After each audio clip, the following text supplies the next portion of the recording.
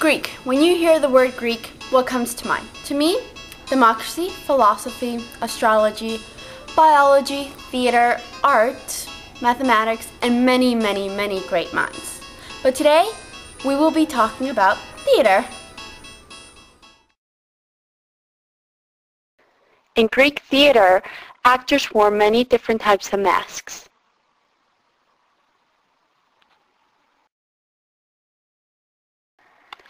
The first round of the Greek comedy was the Old Comedy. In these plays, slapstick action, political and social satire, sexual jokes, and just about every other device of humor known to man was presented.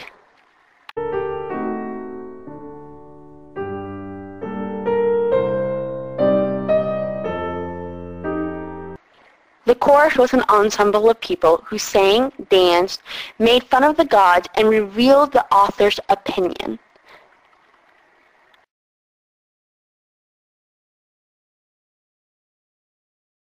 In each play there were 3 actors who were performed by male, not women, but women did sometimes have non-speaking roles.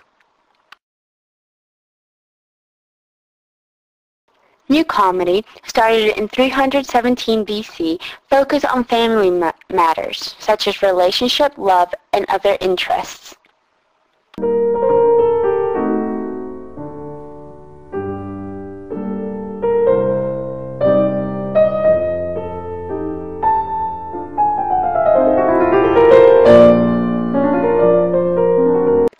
The chorus was just like in the Old Comedy. They sang and they danced, but they were fillers between acts, and they also sometimes portrayed drunken audience members to make audience members laugh.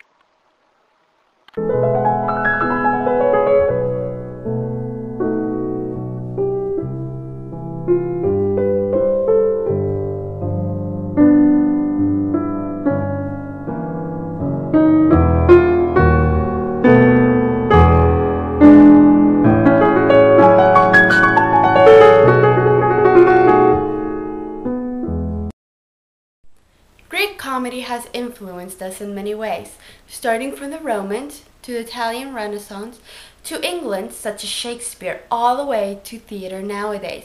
But also, it can be seen on the movies and on TV. So I guess without the Greeks, we wouldn't have any comedy nowadays.